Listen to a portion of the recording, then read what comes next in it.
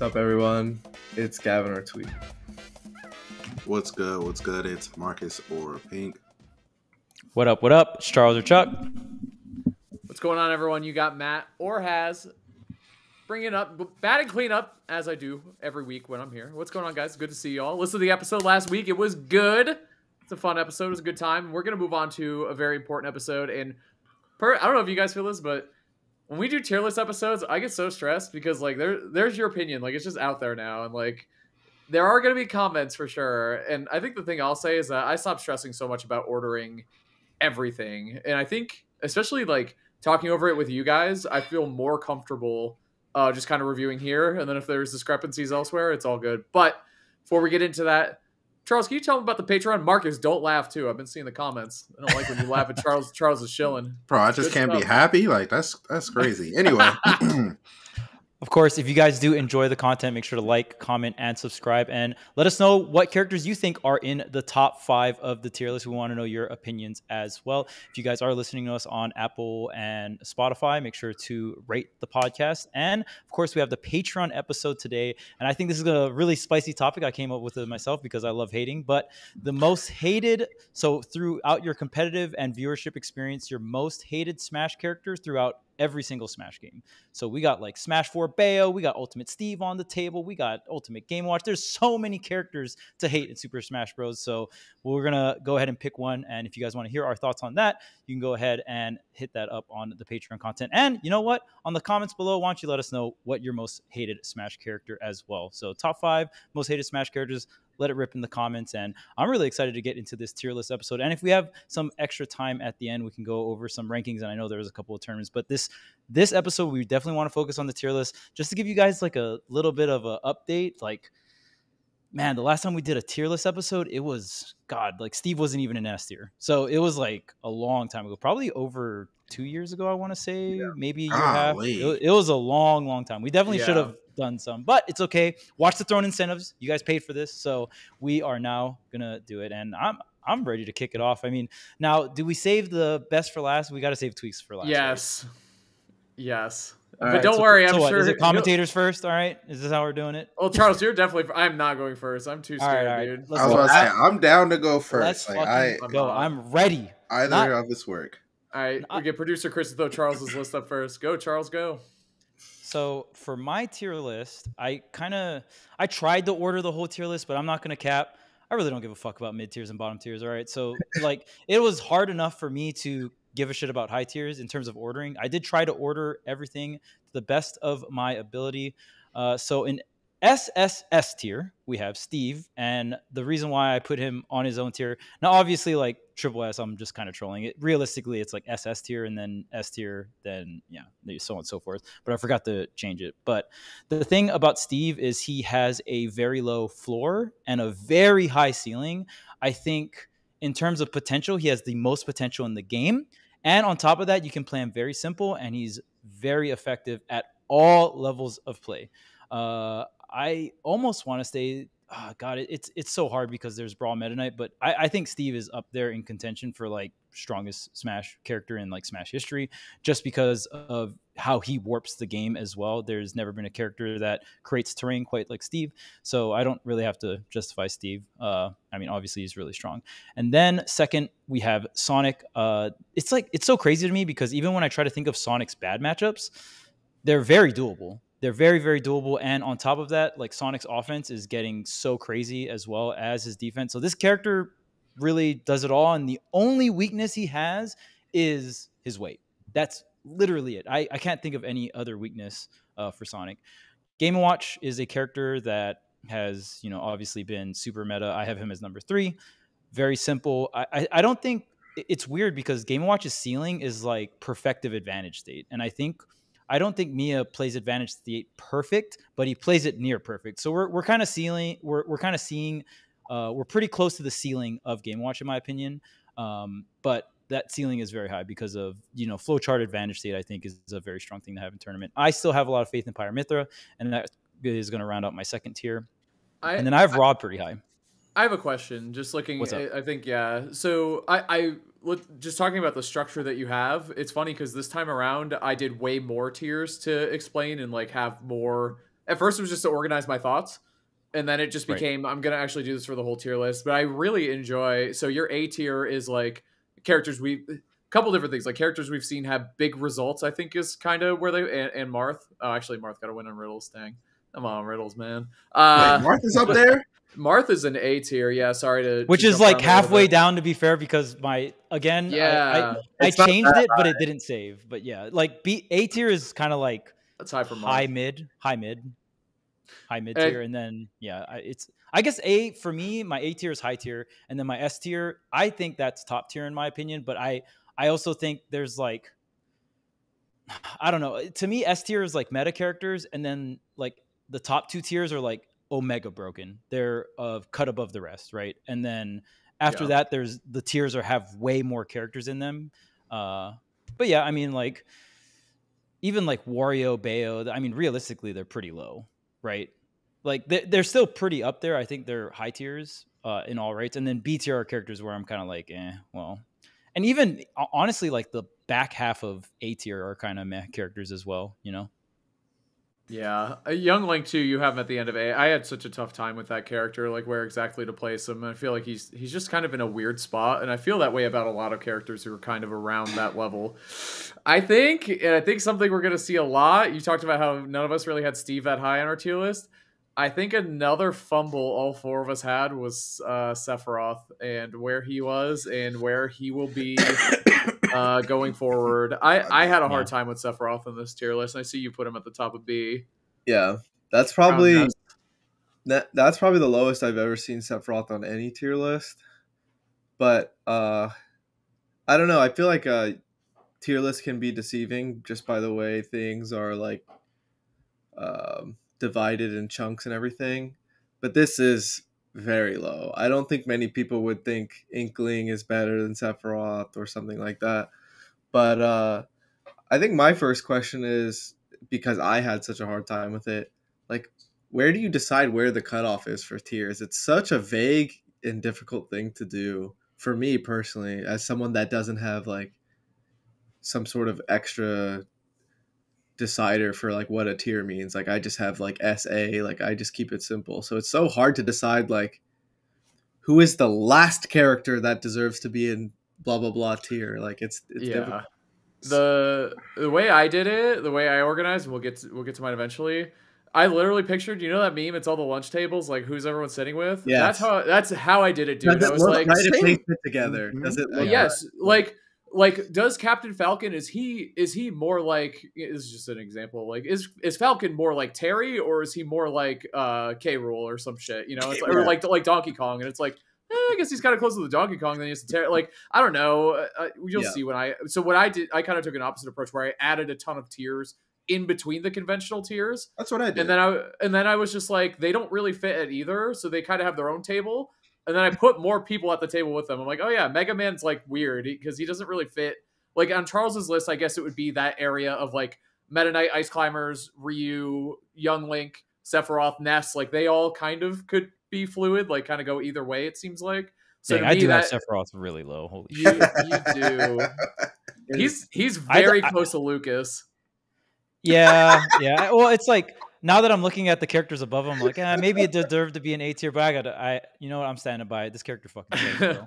Yeah. Tall, light, like I I think about Sephiroth winning a tournament, and I'm like, how do you even fucking get there? Like, there's so many top tier matchups that are so hard. Yes, like a really really big tournament. Like, and I guess this isn't always the correct way to look at it, because generally I always look like, if this character's solo mained, how, like, what are the chances of it winning a tournament type thing, right? Like I'm always the type of person that values consistency, and Sephiroth's matchup spread is so like, the characters he loses to, it's like, dude, how the fuck do you win against some of the top tiers that just run Sephiroth over? Mm-hmm. But then like Ice Climbers is probably worse in terms of volatility, because like, but at least like, here's my thing: when Sephiroth wins a matchup, it's not like Icy's. Like Icy's, at least I'm doing like a crapshoot. You know what I'm saying? I maybe against some of the characters that you just keep away, but even then, I just feel like the area Sephiroth covers and how much active frames he's covering it with is, to me, it's just not really impressive. Like, I'd rather reduce the range and have way less lag, like a Lucina or something. Like, obviously, there's just a million better sword characters that does what Sephiroth does, but Yeah. better. And the only niche thing is like, oh, does this character not kill you at 90? Like, how long can you have wing? And to me, it's just that's not a lot of matchups. Yeah. In my opinion. And then, like Ice Climbers, like if Ice Climbers is fighting Fox, it's like, holy shit, the way Fox has to play is like completely different, right? And that's obviously a meta character. And it's like, when you look at that matchup specific, it's like, oh, okay, well, at least Ice Climbers can kind of shit on certain meta characters, right? Like Sheik, Fox, any combo orientated character where the hit stun on Nana changes the whole game completely. So at least with Ice Climbers, you're rolling the dice, but your lows are really low, but your highs are really high. Sephiroth feels to me like, oh, okay, your lows are still just as low as the Ice Climber lows, but your highs are not even close to Ice Climber highs. But I mean, overall, Sephiroth is probably better than Ice Climbers because just the overall matchup spread will be more consistent overall. But I feel like Sephiroth's lows never it never justifies his highs, to me at least. I think with the character like Ices, and I did group a bunch of these characters together, like Luigi, where it's like, yeah, you might have a dog shit matchup, but if you grab them 3 times, that's cool. You get a game. Like that really rules in a lot of different ways. Like, and I don't know, I have some characters with a similar philosophy all kind of grouped together where it's like, yeah, you have a 70-30 matchup, but your win condition doesn't change. It's just really fucking hard to get. So that's pretty cool. Unlike Sephiroth, where it's like, if you lose, like, I don't even know what you try to do to try to win a matchup that you lose. If you're getting outframe dated, if you're getting rushed down, there's not like real answers to that. You know, I don't know if that makes sense, but that's how I felt about it. I guess the main things that most people would ask Charles, especially towards the top of the tier list, is still a believer in Pikachu? Yes, I still believe in Pikachu and Joker. I have them. So I'll just list out my S tier real quick for the audio listeners. So after Pyramithra, that's the 4th best character. And then going into my A tier. So this is a different tier. Next up is Rob, Joker, Pikachu, Min, Fox, Cloud, Pac-Man, Snake, Corrin, Peach, Sora, Diddy Kong, Sheik, Kazuya, Lucina, Mario, Terry, Palutena, Wolf, Roy, and Shulk. That rounds out my S tier. So I'm still a believer. I think standouts here are, I'm still a believer of Joker and Pikachu. Fox is 9th. So I have a lot of faith in Fox. Cloud 10th. I still have a lot of faith that Pac-Man and Snake are probably really, really high, and Corrin are really high on this tier list. Yeah, and then Sora is pretty high as well. Pikachu, Pac-Man, Sora were going to be the main things I wanted to hear about from Charles.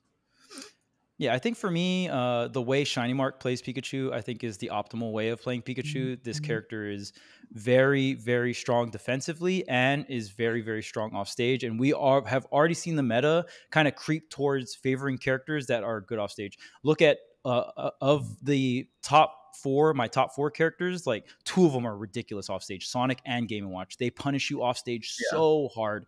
And Pikachu, when you have the option to not get edge guarded by these characters, that's so important. Obviously, Pikachu's weight and then the hurt box shift of quick attack can hurt, and you can kind of get random out sometimes. But I think if you play really defensive, and even though SDI is a thing, you know what I mean, and people have gotten a lot better, Pikachu can still force you in offstage situations. So, and Pikachu, very similar to Sonic, is a character that can feint low with their body. So they put their body low, you position low, but you can still cover high like Sonic, because Sonic can spring up and back air, but Pikachu can thunder, right? Like double jump thunder or something to catch you high. So there's really only 2 characters in the game that can edge guard high while being positioned low. And I personally value that really, really high. Yeah. I see. What were the next characters you wanted me to talk about, Gavin? It was Pikachu. I was just most curious about Pikachu, Pac-Man, and Sora. I just based around the tiers and stuff, and something that's like maybe viewers aren't too used to seeing. Yeah, so I had in my last tier list about 2 years ago, I had Pac-Man as 5. So I still think Pac-Man is very strong. You have a frame 3 Nair, so you have a frame 6 option out of shield. Just to put in context, that is 1 frame faster than Cloud Up B. So it's very good. It hits very low. It covers both sides. You warp the game a lot. And I think in the beginning we saw T getting better results because it was a bigger knowledge check at the beginning of the meta. But I still think Pac-Man is just I value a zoner that puts a piece of terrain. It's not as good as Steve, but like you're putting a piece of terrain on the board, and then on top of that you have really quick mashing options like Rising Fair, you have Rising Nair. So you have all of these like combo, like it's a zoner that has good out of shield. It's a zoner that has a combo starter fair, right? So it's like you can scrap up close.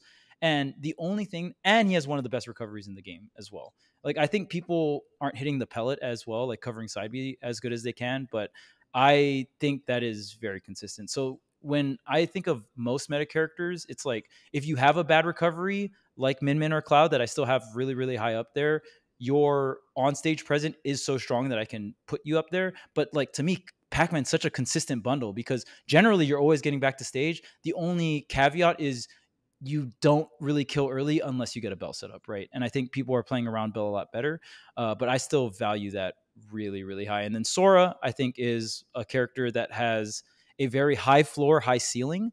And I think even simple Sora is very strong. And I think we are also seeing, I know Ramen was talking about platform camping with Sora, which is really, really powerful with like Nair and stuff like that. So when you can camp on top of a platform and have a threat, it's really strong.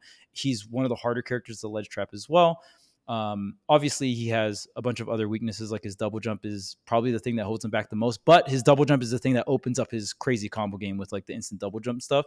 And we're seeing Sora have a lot of success kind of just playing basic, where maybe they'll do like 1 or 2 reps, but we don't really see touch of deaths too much from Sora. But that is something I am taking into account when we're looking at Sora, is essentially like his 0 to deaths or his infinites that he has, right? Not really infinites, but like guaranteed 0 to deaths because of how his 1, 2, 3 attacks work, where you're not going into the third attack, you're just mainly doing the 1, 2, and you're looping them over and over again. So it's just way harder to DI out.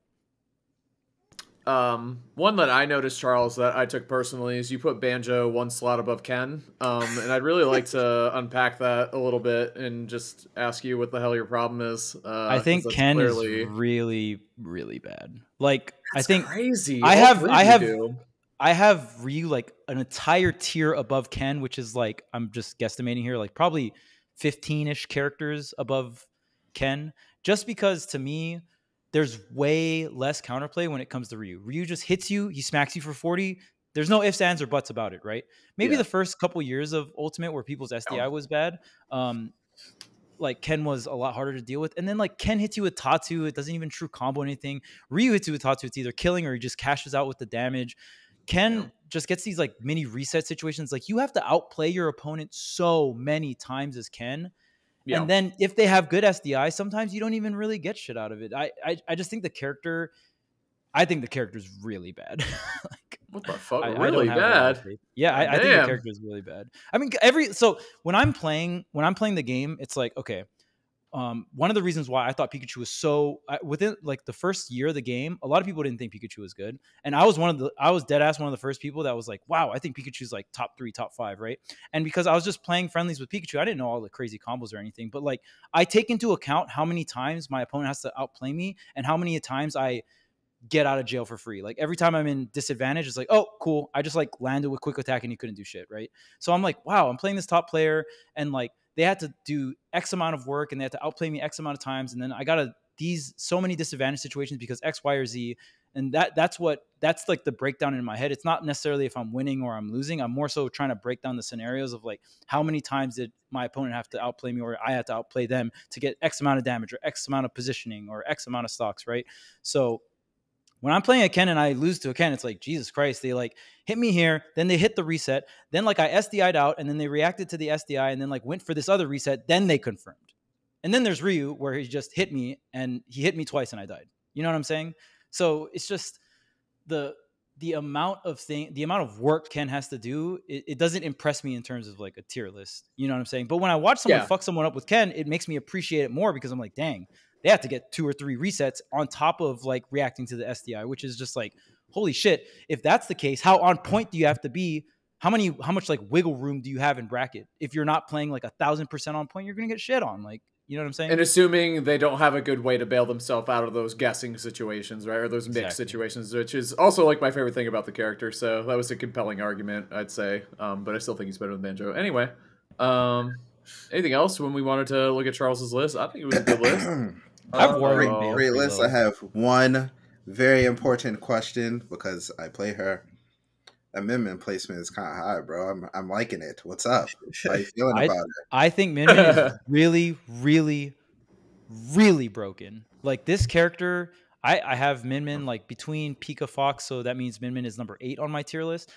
This character is like if we're not counting Steve as a zoner because Steve kind of does it all, I think Min Min's the best zoner in the game because you control like in Smash Brothers. If your range is half the stage, I don't care how trash your recovery is. Like that shit is crazy. And then on top of that, her recovery starts getting really trash around like 70, 60%, depending on like, base knockback and knockback angle. But when she has a double jump, she can like fling out a ram and jump with it.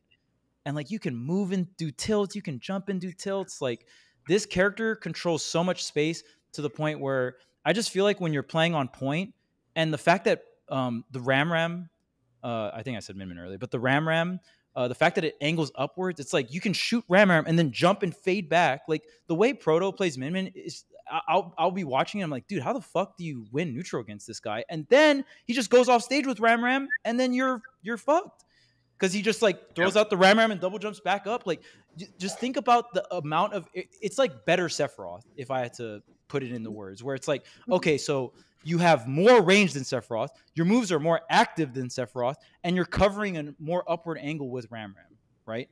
And then you have like solid out of shield, used to be frame 7, but now frame 8 up smash, that anti-airs. You have like anti-air options for when people do jump in on you.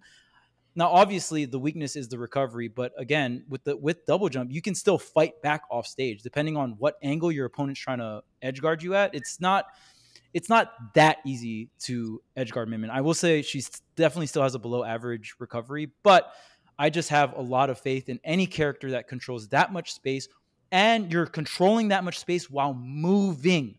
Like Steve and Min Min being able to fucking move around and do tilts, like that shit's not Smash. You know what I'm saying? Like, or it's like we're like as we get like closer and closer with this Smash power creep, we're breaking more rules, right? And moving and doing moves is definitely not something that you usually do, especially normal moves like tilts and shit. So, and also jumping, walking, jumping, doing moves like tilts that are now aerials. It's like it's crazy. I just think I put so much value in that. Yeah, I was gonna say she breaks a lot of the rules in like the best ways possible, obviously, and ultimately her weakness of offstage recovery being lackluster, she more than pays off for it, I'd say, because I have her very high as well. I just think both in reality and both like just conceptually, she's so fucking broken.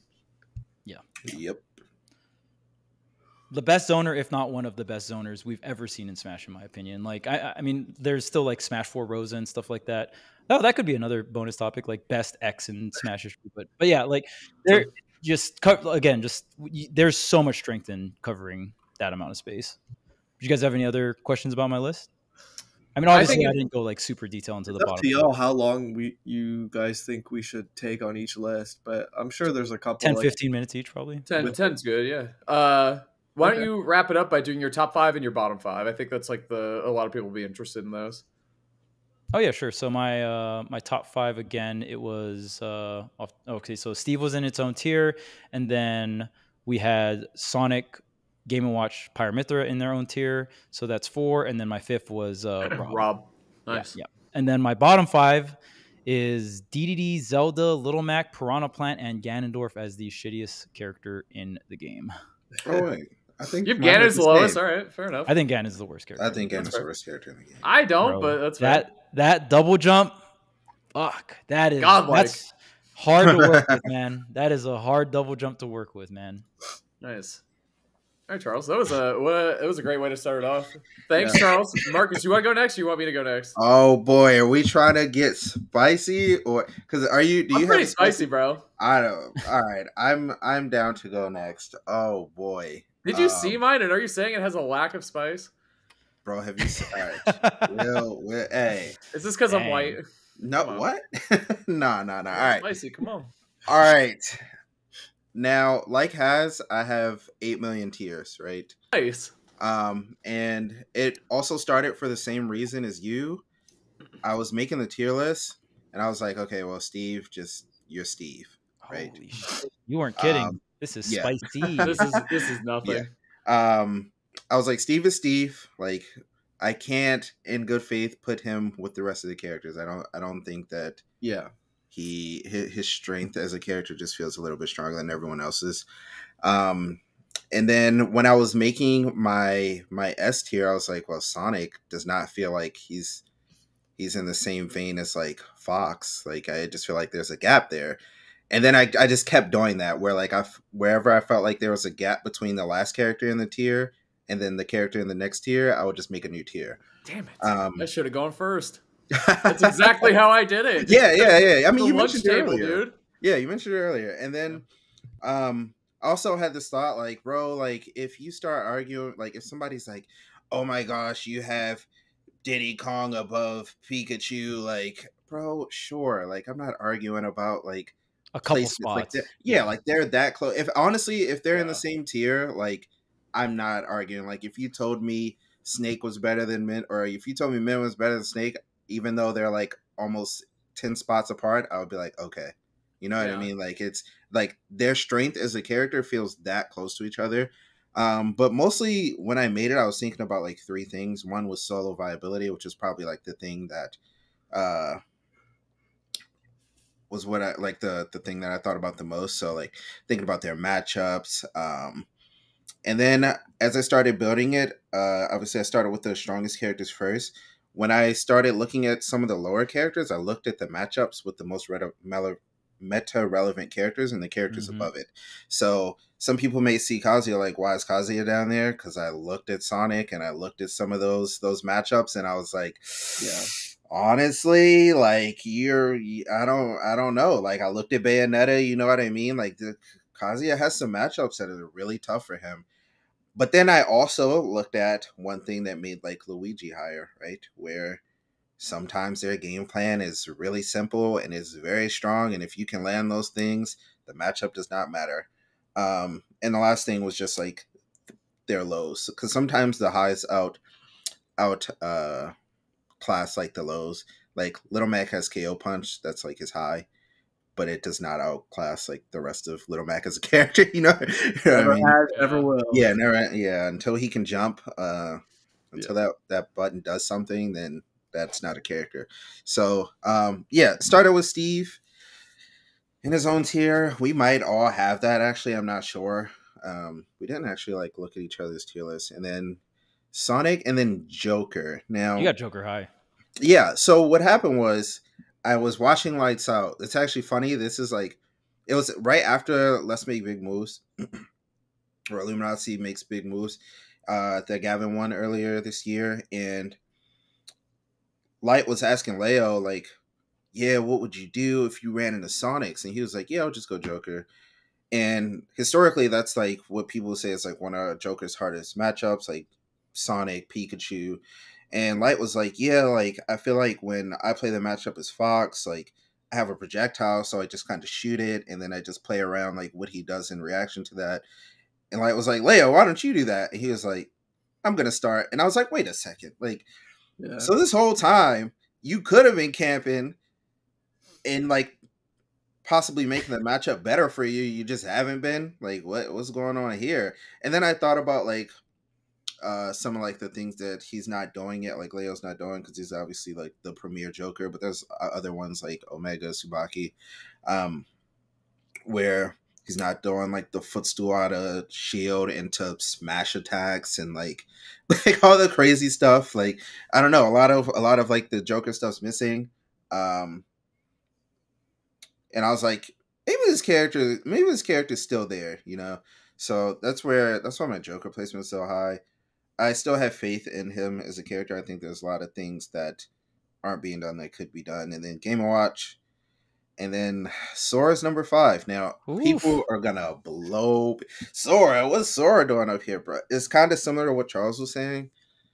It's just untapped, bro. Like, he just hits you and then you explode with a gigantic move that lingers for 80 years, and it's just so easy to like land like his win condition, which is landing a rising aerial or landing a grab. You know, like those things come, and then he kind of has the complete package in a lot of scenarios. Like he has a projectile, he has like crazy edge guarding, he has crazy ledge trapping, he has crazy corner pressure, through back air, through nair. Like he makes you second guess yourself a lot just because of like the strength of a single move and the strength of, if y'all watched the Patreon episode from last week, we talked about like why people learn and like punishes and certain things that do more damage. And the more that a Sora player knows how to do, the more he makes you second guess. So I think there's a lot of strength in that as a character. And viability wise, like I don't think he has that many bad matchups. I think his worst ones are like Fox and Diddy Kong. And when you get to like this tier, I think the tiers above, like Joker, Sonic, Joker, Sonic, Game Watch, and Steve, they don't really have bad matchups, and if they are, it's like negligible. Like they slightly lose. I think once you start getting to like Sora, Snake, Rob, they usually have like two pretty bad matchups, but they're all within the same tier, or it's just the characters that are above them, right? And then there's Snake, Aegis, Rob, Fox, Cloud. I actually moved Peach up. I had her a tier below, and then I just thought about like the turn up stuff. She'd be like bloop bloop bloop bloop, and then you just explode. Like that's, what is that? So, and I've just seen so much success from Peach. I had to reevaluate that a little bit. Diddy Kong is right below Peach because Diddy Kong unfortunately does not have bloop bloops. Yeah. And then Bayonetta is actually a character that I could see me placing higher in the future. I just have her here for now, but I can't think of many times where I see a Bayonetta on the screen and see the character they're fighting, and I think that they're automatically going to lose. I actually think she's like one of the best solo viable characters in the game, and she does well against even like the most meta relevant picks like Steve and Sonic. So, a Game & Watch too, like she can get out of Game & Watch's disadvantage. I don't know, there's a lot of strengths to Bayonetta. And then we're starting to see Sheik a little bit more, which is great because we've all believed that Sheik was ridiculous, but now they're starting to push her punish game and actually execute on it. And Pikachu is kind of the same thing. We're seeing Shiny do a lot more. And then I round out that tier with Min Min.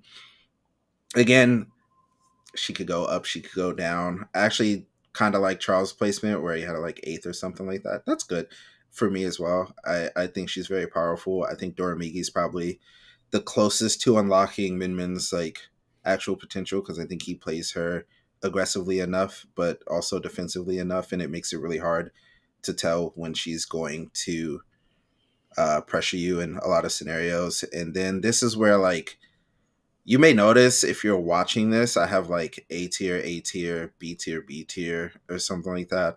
And then the rest of the tiers just say click me. Once we get to click me, like I don't care, man. Like just like that character's not a tournament character. Like it is, but like they're probably not gonna win the super major, right? Like they probably need like a pretty good secondary, if not two. Or a really, really good bracket. a really good bracket. Really good bracket. Yeah, I think your character always needs a good bracket. I think that's like one of the key differences is that those Steve at the top compared to DDD at the bottom. The idea of getting a good bracket for Steve seems pretty damn good compared to someone like DDD, right? It seems pretty possible. Okay, so this is actually one of the hardest ones I have placing, which is Wolf. Same, dude. Same. I actually think that Wolf could go up a very large amount, but I don't think that. And I hate saying this, but I just think it's true. I think that Wolf kind of died when Charlie stopped playing. I feel like he was willing to push the character like as much as possible. And the current Wolves, I just don't see the things that like they're still not doing the things he was doing when he was playing like years ago. I don't get it. Like year 2 of Ultimate, yeah. like I watched like very consistently. I'm like, I don't like.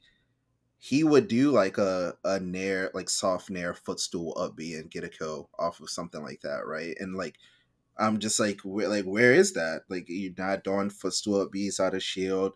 We don't have our shine confirms down. And Charlie was doing that. He was doing up throw back air. Where are the up throw back airs? We like barely. I rarely see it, and it's true. It's just not being applied. A lot of times when people know they can do up throw back air too, they just start DIing in, so your up throw combos longer into up air. I mean, it's just like a lot of things that I think Wolf has that isn't being explored. But he does have a really hard matchup with Rob, which is tough for him. So I don't know. I have a lot of faith in Wolf, but I'm not seeing it, and I don't know if we'll ever see it. So it's kind of hard for me to justify placing him above. Where like I'm starting to see things with Sora, I'm starting to see things with Bayonetta, I'm starting to see things with these other characters, but I'm not starting to see it with Wolf, even though we know it exists. And then after this tier, y'all can just start asking me questions because I really like it's whatever. After this, honestly, I think that the characters below Kazuya need some help if they are intending to win a tournament. So it's Korn, Wario, Marth, because I'm a huge Marth believer, and then Terry and Kazuya. Yep. I mean, the first question is Marth being 1, 2, 3, 4, 5, 6, 7, 8, 9, 10 spots above Lucina. Do explain. Okay. So he said, "Okay." I knew that I was going to get this. Yeah, question. yeah, So, this is for sure. Marth is an interesting character because a lot of his strengths come from not actually playing around Tipper. It actually comes from playing around the sour spot and Into Tipper. into Tipper, yeah. And I think a lot of people think that Marth's frame data is actually that much worse than Lucina's. But in reality, most things might be one frame less safe, except for like close down tilt. I think close down tilt is like -9 or -8, and Lucina's is like -7 or -8 or something like that. So it can be grabbed after you do it once. But Marth has very high highs, and I think as people get better at the game, they're going to be able to exploit Marth's strengths in a lot of scenarios. Like there are times where if Marth's forward airs you off stage at like 40 or 50, then it's like sour forward air. It's a 50-50 on if you lose your stock, because if he hits you with nair and fades back, then you'll probably just die. Like the Tipper will just kill you at and he just has a lot of confirms into Tipper. Like one of the most common that people see is like down air forward smash, down air up air, down air back air. But he has like sour up air confirms, which means like when he's getting closer to you, like you have to worry about the forward air, you have to worry about nair 1, you have to worry about Tipper up air if he decides to fade back, you have to worry about sour up air, and then you also have to worry about a tomahawk grab, or if they want to mix up your parry timing with all of that by doing or mix up like the amount of time that you hold your shield by doing a side B. So like just that one scenario is like 6 different options that you have to worry about Marth doing. I don't know. I just think when I watch Marth, and when I play as him, because I play as him quite a bit, it feels like he is an extremely strong character, and he kills about as consistently non-Tipper as Lucina. Like that, the average kill percent is roughly the same, but there are times where Marth can just completely rob you. Like if he breaks your shield at 20, you just die. And I value that. I think at this point in the game, if you want to compete at like the super highest level, you need to be able to cheat. I say it to Gavin all the time. I'm like, bro, you need a cheater character. Like Diddy Kong kind of cheats, but like I need He some ain't cheating like Steve. Yeah, exactly. I need some like I saw Sonic's practicing this like up air on a platform, spin dash, up air, kill confirmed. I'm like, bro, like this is cheating. Like, and I actually think that Marth can cheat just as well as some of the best. And I don't think Lucina has enough of the like rob factor that the better characters do. Yeah, I feel like Lucina's robbery more comes from like the base knockback and consistency of her offstage. But like you mentioned, like there are undiscovered things about Marth where it's like sour fare into like a 50-50 or something. And if you guys want to know more about confirms with Marth, you can check out the Smash University video. That shit is lit. Yeah, Talks it's about very all the good. different good. You can get like sour up tilt on normal get up to forward smash kills at 40% and stuff like that. Yep. I think the biggest crutch about Marth is players that were good with Lucina tried to play Marth, and the two characters play so different. So a They good do. Lucina player will not be a good Marth player Mhm. at all if they don't know all the Marth stuff. But yeah. The look at your tier list. The question I had was the separator between the click me's, or like the don't pick me's, or whatever we want to call them, unnamed tier characters versus B tier. And especially because Inkling's in that B tier, which I think is interesting. So what? I don't know. Do you want to just break that down a little bit? Because you have, so audio listeners, he has the last tier before, as he called them, the click me characters or the non-tier characters. There's 3 characters in their own B tier as the last name tier list, and it's Olimar, Inkling, and Me Brawler. So do you want to just talk about that one a little bit, Marcus? So with those 3, I sat there and it's really strange. I looked at like the tier above them. I was like, okay, Ryu, Luigi. Oh man, these are some winners. Okay, and then like Zero Suit Sephiroth. I was like, there are times where they are winners. Like they just feel like they are very, very, very strong. Falco is unironically like kind of growing on me. I think some of the ways his moves linger and the ways his hurtbox shifts, it's like, what is that? And the amount of damage he can output. Wait. What's up? No, go ahead. Sorry. I never mind. Go ahead. Okay. Edit that out. Sorry. So yeah, but Falco's like doing a lot of damage. Hero is like sometimes just literally cheating. Like he just pulls out some spell and like magic burst with 100 MP. You're off stage, like GG's next stock, you know. So and then I started with like Ness. It wasn't even Link, it was Ness. And I was like, am I gonna really put Ness in the same tier as like Olimar? I don't think I am. But I couldn't justify putting Olimar in the same tier as like Ryu. So it was like this weird like in between. I know. It was like this weird in between where I just couldn't like justify putting them in the same tier. And then I put Inkling there because honestly, it kind of felt the same. I think Inkling actually can be pretty strong in a lot of matchups, and I think Inkling does have a lot of actually good results, at least in Japan.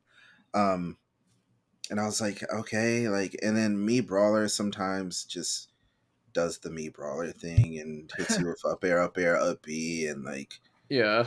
The character's solid and actually has like a pretty good matchup into like Game & Watch and a few of the other higher tier characters. So having like a few meta, like super meta relevant matchups just was enough to like push him over the edge. I mean, we could move Me Brawler down. I wouldn't really care, but yeah, Kind of like on the fence of meta characters. I like that cutoff point. Yeah, I couldn't like. I just couldn't justify putting them in the same tier as like a Luigi though. Like Luigi felt like the last character where I'm like, honestly, I wouldn't be mad if you pick Luigi and try to win win a tournament with just Luigi. But once I got to Olimar, I was like, I would be mad if you tried it with just Olimar because what are we doing? Like that's not happening. Like a really large tournament, not like a regional or something. Regional, yeah. I think it's a good way to look at it because I considered that a lot when I tiered characters. Like, how well do they succeed at all levels of the game? That's important to me for some reason. And I think because it speaks to the strengths of the characters, not just in a way where they're just cheesing you and it's a low level and you don't understand counterplay versus do they also succeed at the top level? But then there's also an accessibility thing where if they're not succeeding at lower levels, they must be a really complex character, which doesn't like disqualify them. But typically complex means harder execution. So to me, that also meant something, which is why I value. I was thinking of Game & Watch when I was thinking of that, and I was thinking of my tier list, but yeah, just a thought I had. A random thought that came up to me just after Haz says that is another thing I value really high is when the counterplay is just hold the L. If you so it's like when characters have this why not option because it's like, oh, well, why wouldn't I do this? Because the counterplay is they just got to hold that shit and it's still my turn. Like, you know what I mean? Yeah. Yeah. Or if like the way you outplay it is like it's just not even worth it half the time. Like, I remember when I was watching Light versus Meister at Super Smash Con, like the one that Light won, Fall Fest, and I was like, bro, like, he's just using Nair. Like, can you not whiff punish this?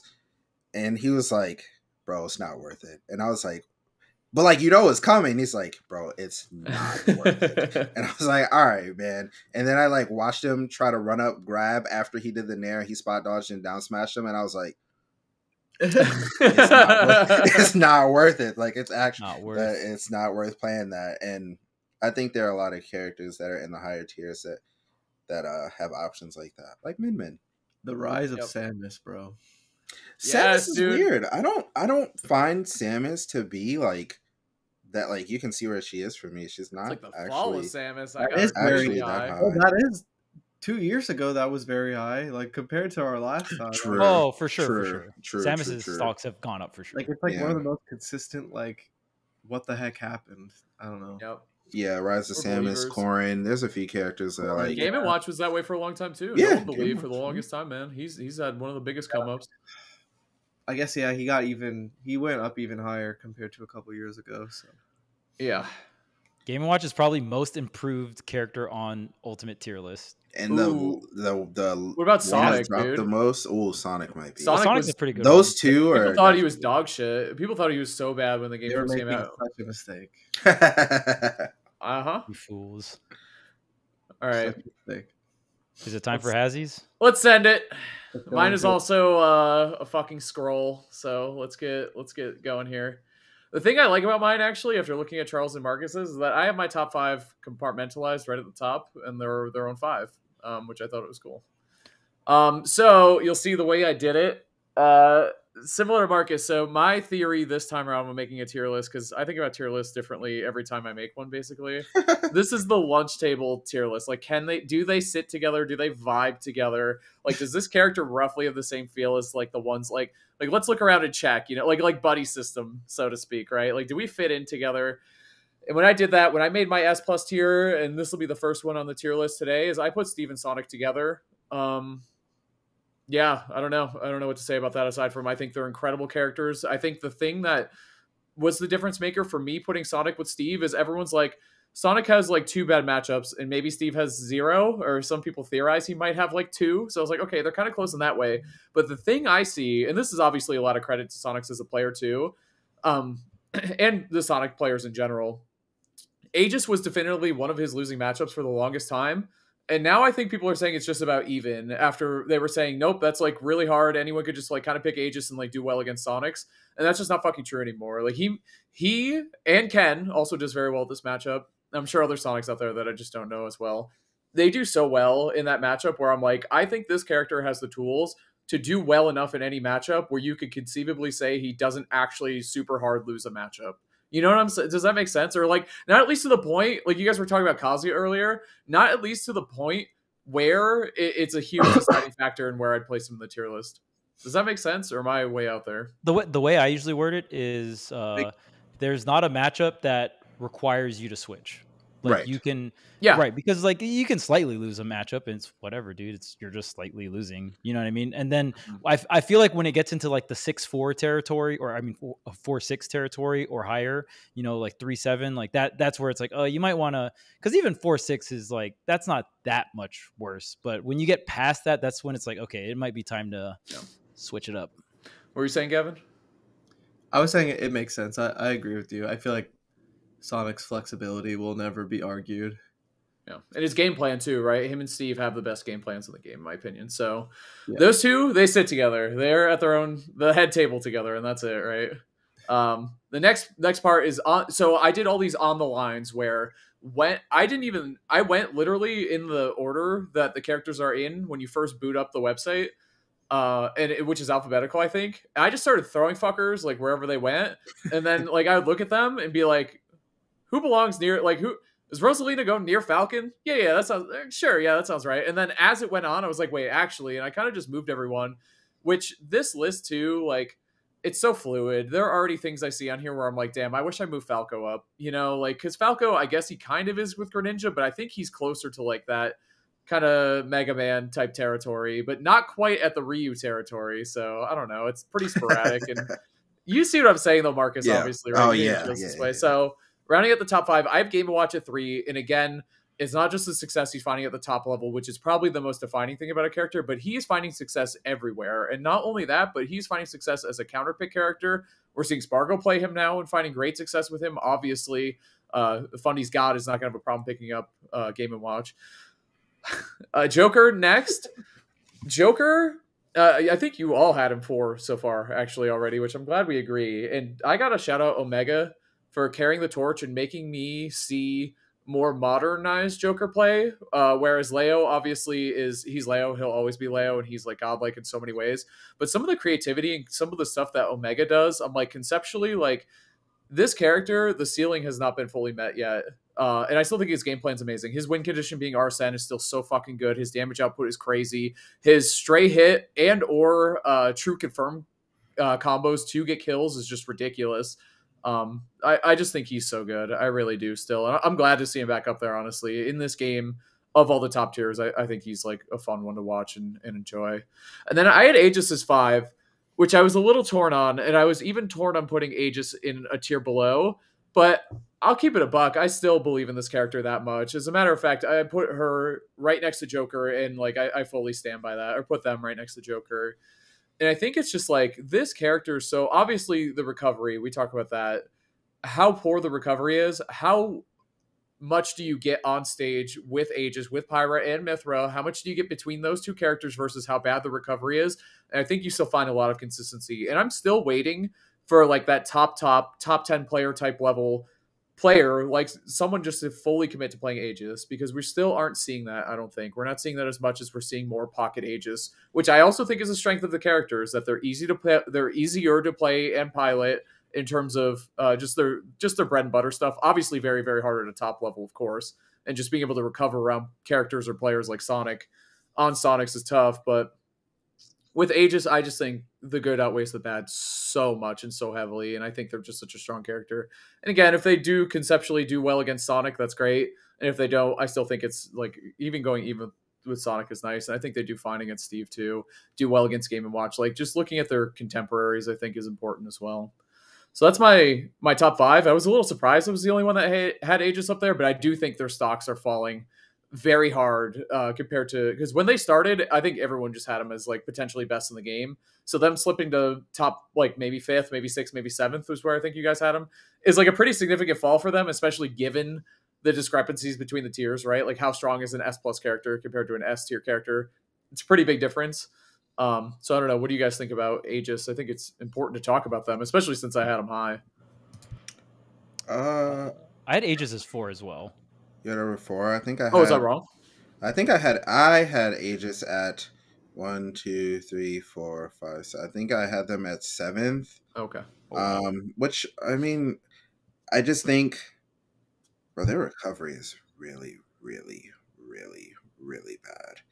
It's really bad. Yeah.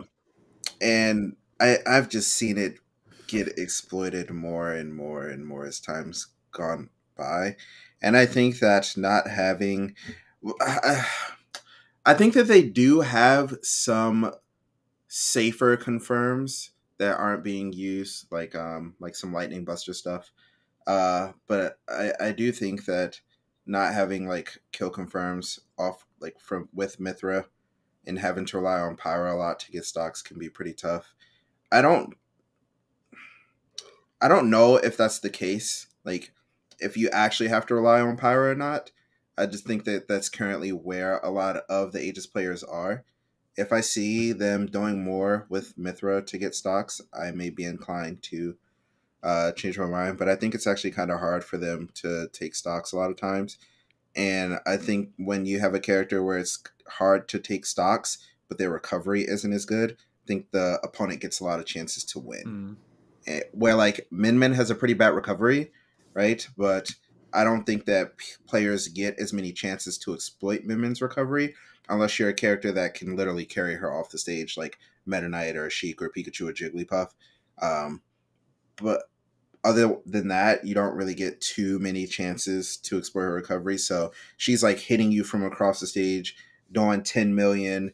It's really easy for her to take stocks because her ledge trap, like her two framing is stupid, her edge guarding stupid, her moves are dumb. She has a killing up smash out of shield. I mean, she has a lot of ways to take stocks, but like I look at Aegis and I'm like, they're about to do some damage. They're about to cheat on the ledge trap. It's gonna be cheating. They're gonna do a lot of damage through the ledge trap, through their vanished state. Now, how are they gonna get the stock?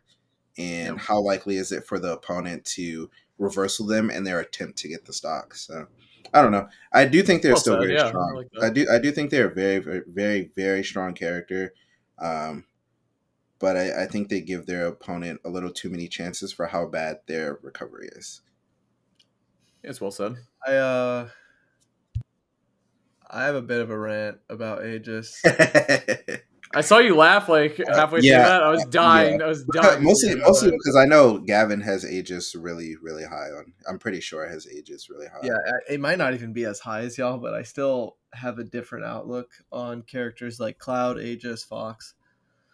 I think if the first thing someone talks about when it comes to ranking a character is recovery, then it's pretty interesting.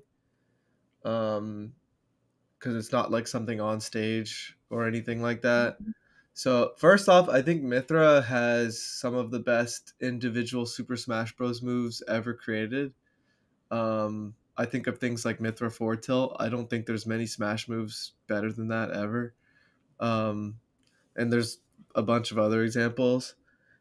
And not only do I think all of the strengths that everyone knows are great and all, I actually think they have better reversal potential than like the chances of them getting reversal and edge guarding. I actually think they're the ones that are the culprits of doing that, not vice versa. I think their hurt boxes are really unfair considering how dominant they already are. Mm-hmm. I think they're the ones. I think they're the ones getting away with stuff they shouldn't, rather than players cheesing Aegis. I actually think it's more often the opposite. For example, Pyra, like she's supposed to be like, oh, I can rush her down. Like this is my chance to like fight back because Mithra's like so oppressive. Pyra's more likely to win in a scrap and do some sort of hurt box shift and win unjustly, more likely than the opponent, in my opinion. And I don't think their recovery justifies ranking them lower or something like that, because they are just a win neutral every time character. And I don't know, I value them very highly, and things like foresight and their hurt boxes and things like that are way too strong. But yeah, they're still going to be characters that are better, but it's just hard to listen to something like, oh, their recovery and stuff like that when they're reversaling more often than the opponent. Or like, oh, like, you know, they get cheese when they're actually the cheesers in terms of, but it's always like on a smaller scale, like a foresight or a reversal because of a weird hurt box shift. It's just crazy because there's so many situations where it looks like you have the frames to deal with something Pyra does, but there's just this weird ambiguity with her hurt box. And it's hard to account for that because that stray move you're going to miscalculate from Pyra will take your stock.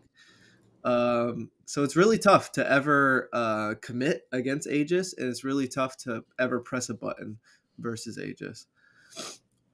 Because not only are they better than you numerically, they're also better than you when it comes to weird Smash Ultimate, like finicky type stuff. You know what I think it is? which I don't know if this is truly the case, but I think it subconsciously there's always going to be some of it.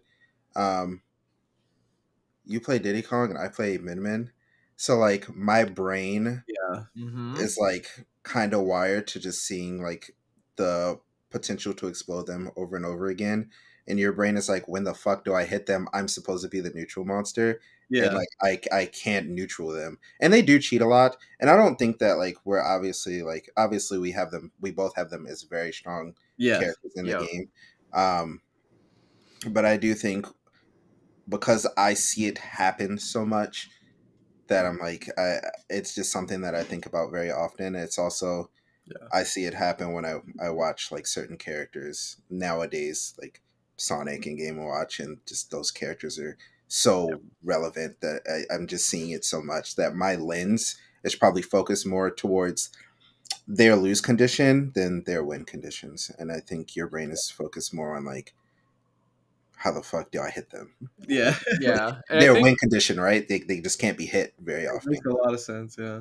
especially in a game like Ultimate, all of these tier lists or any tier list ever is always going to be through the lens of your characters more often than an objective or not, right? Like, and especially when it comes to these small discrepancies, is Aegis better than Joker? And it's like, well, the first thing you're going to think of is like, which one has caused me more pain? Is probably the first thing you're going to think of, right? Like, what sucks more, getting Tetracarned at 30 and dying, or getting getting ledge trapped forever by Aegis? Like, it just sucks. It's a topic I've talked about a lot, and a lot of it is actually usually stems from Cloud, but the conversation's kind of similar with Aegis, where I get very upset at such simple descriptions of a tier list or a matchup or like a placement of the character when it says like their recovery is worse than other characters in this tier.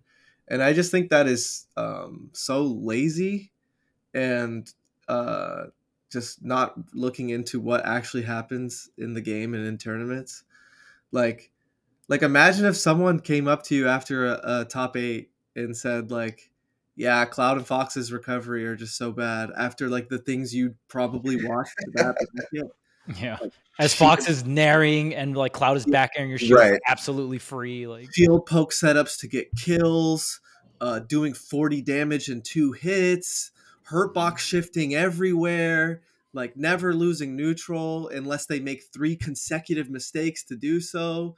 Like there are so many things where it is insane that people will simplify the game to such a degree where they will just chalk it up to a recovery. It's like, can we even try? Like it's Yeah. it's just, to me it's a little upsetting because considering that we're not the ones simplifying the game versus these characters, they are simplifying the game for themselves. Right. Aegis, Cloud, Fox, they're not the ones that are at the mercy of like their themselves being simple. No, we're at the mercy of them making the game simple. Yeah. Like Oh. with how I think- oppressive they are and everything. Like Yeah, I think I too- had them all right next to each other. I think Yeah. for me, Aegis, Cloud, and Fox are all, because I think they're very similar in what they do. yeah, I think too is when people make tier lists, they look for a reason to move someone higher or lower. So it might just be that path of least resistance. That's just like human nature shit, right? It's like, who's better, Pyramithra or Joker or Game & Watch? It's like, well, Game & Watch, you can't attack him off stage, and he's not losing stocks early off stage, but Pyramithra can. So, and it's just like the way people think about it, right? Like that, and it is a factor too at the end of the day. But like you said, it might not be as big of a deal. It's similar to what I was saying about Min, where it's like, how good are the goods like out of 100, and how bad are the bads out of 100? And bad recovery, that's some points in bad, but look at all the fucked up shit that they do on the daily. I don't know, dude. Yeah, and I think that's like what honestly kind of what separates that. Like once we get to these tiers of characters, there's not gonna be that many things that really separate them. So it's like if you can find like even 1 or 2 things that really like push them above or below. And like for me, that's what I was saying. Like if somebody was like, bro, I think Aegis is better, or like I think Cloud is better than Aegis, I think Fox is better, like anything like that, I would just be like, okay. I mean, that's fine. It reminds me of stuff we've always talked about where things get ranked, I think, a bit easier when it comes to visual dramatics and stuff like that. Like back in the day when they saw something like Wario Waft, they're like, oh, so the game is 2 stocks when Wario saw it. Yeah, like, right. oh, if you want to simplify it that crazy, go ahead, but you're dead wrong. Yeah, right. And it's the same when like, oh, I see these characters lose stocks off stage in this situation. Like, okay, like write it down and send it. When there's so much more that goes into that, and it just reminds me of like why other characters get over or undervalued, and I find it such a hard time to explain to to like a wide audience, like why I personally think they're misunderstanding it, because some things are just visually more dramatic than others in Smash, and I think you know, watching what Fox or Cloud does on screen might be a bit harder to interpret on stage, but watching how they lose their stocks, anyone can understand what happened there. Right. Like they're below ledge height and they lose their stock at a low percentage, like, and they don't have like many recovery mix-ups or something. It makes it easier to make a decision on what you value right then and there. So it's difficult for me because I just sometimes it feels like I'm just not getting through to people. Like I just I just feels like such a big misunderstanding in Smash Bros. Yeah, and I think that for you, it's going to be a lot harder to explain to everyone else because you're that much better than everyone else. And you can see things that other people just simply cannot see. I've never talked to a top player after they played Spargo or even beat Spargo, and they're like, "Yep, thank God for that Cloud recovery." Like, like I wouldn't have won without Cloud's recovery. Yeah. That was easy thanks to Cloud's recovery. Yeah, no one's ever said that. Ever. Right. Like it's just. But then they're Cloud's mid. It's like what? How?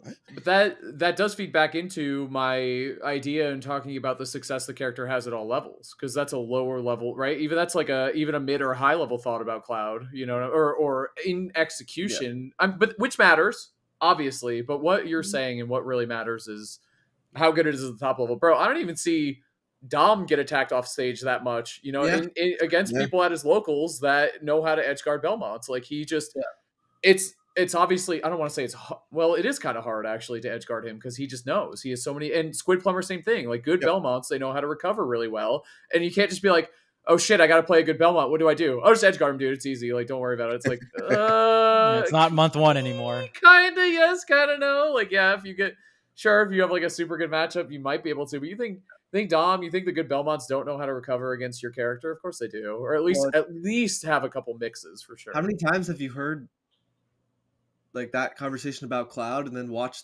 this person play Cloud and not snap the ledge properly? Mm-hmm. Like how many times have you seen this? You've probably seen it a million times. And it's something we do a lot on commentary too, is give that respect to those players like Spargo and Light and whoever, like who play these characters and still make recoveries look like it's like an exciting part of the game when they do it, because normally like that fucking sucks, but when they do it, it's like, holy shit, that was a really actually Kani Nabe too. Oh my god, like he's even the way he recovers compared to Light it's so cool. Different. Like it's different. It is different. It is, which is really neat.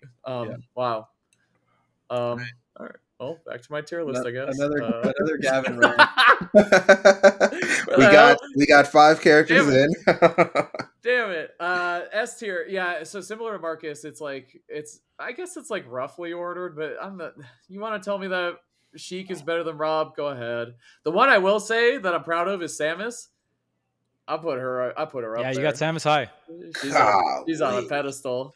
I think her ledge trapping is so dumb. I think she lives forever. I value the character, bro. And I think that might be high, but it is what it is, dude. I wanted to put Samus that high, but I just don't see Samus winning. If that winning an event. If that makes sense. Like, she's an almost winner. Yeah, she's an almost winner. She's very, very consistent. Like fourth at best.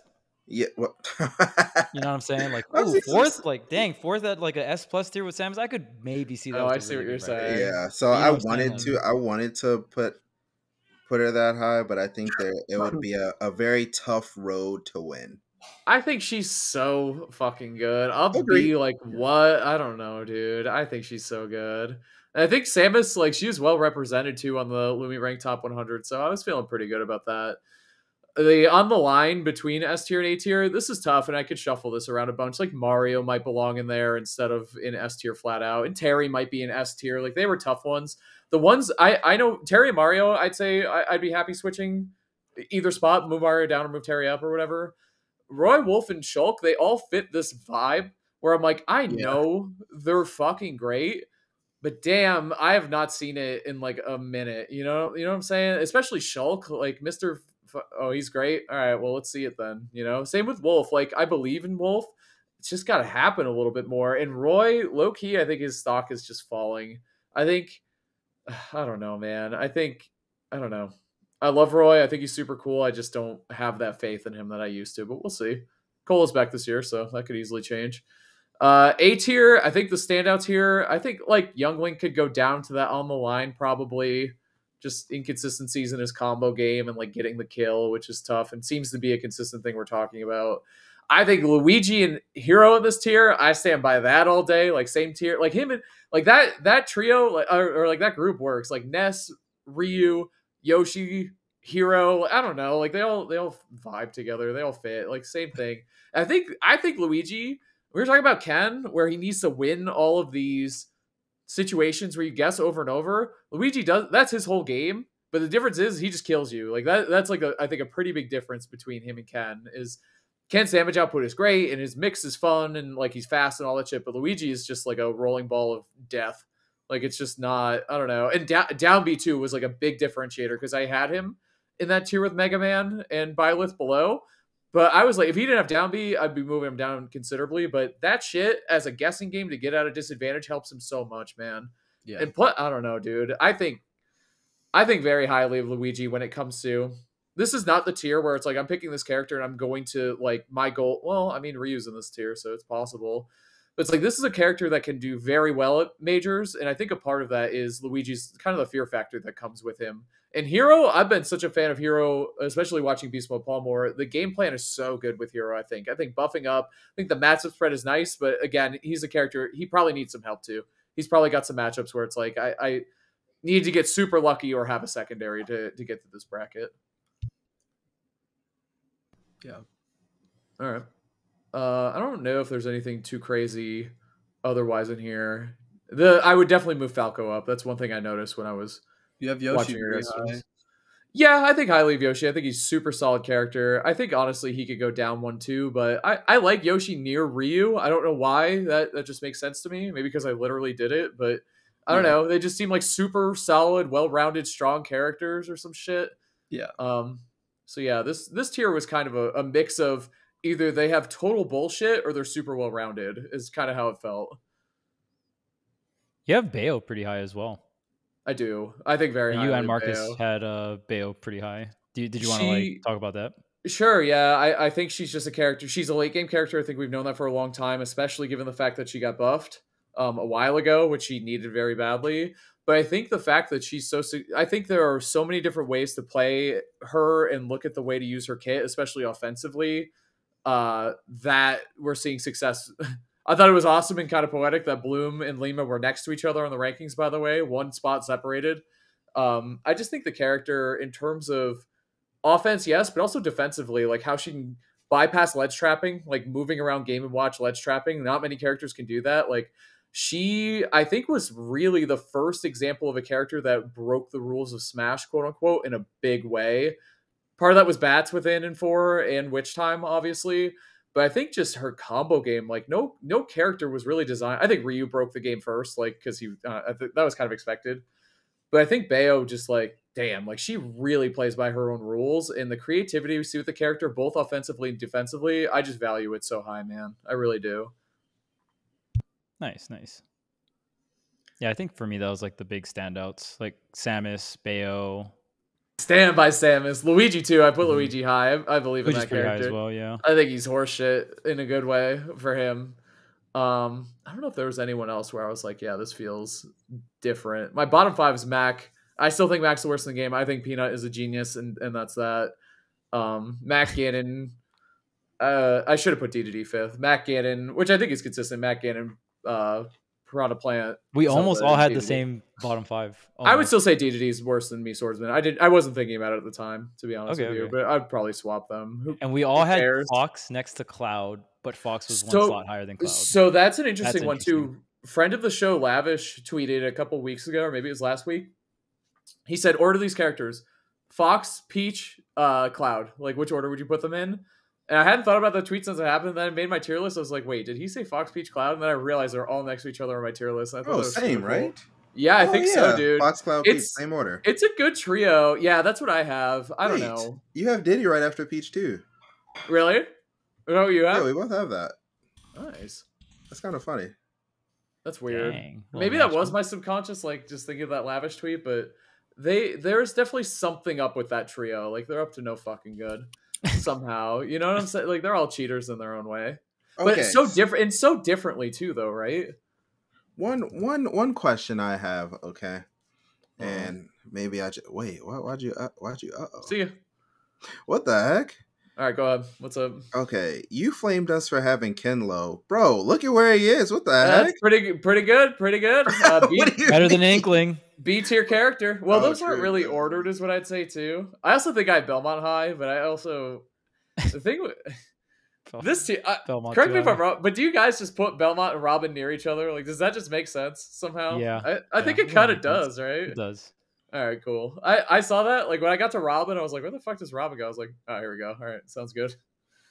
Perfect. That worked out. I think they're like next to each other because it's Richter and then Robin. So and Puff too feels like they belong in that list.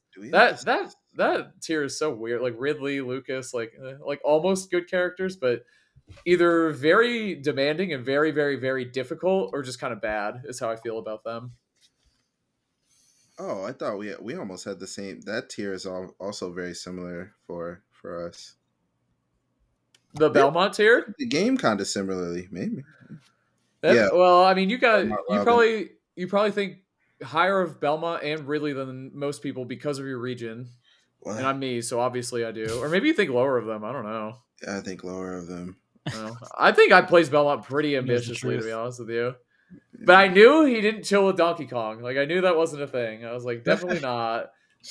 Marcus, you had Duck Hunt high too. I think I put not like super high or anything, but I definitely had Duck Hunt up there. Duck Hunt's pretty good.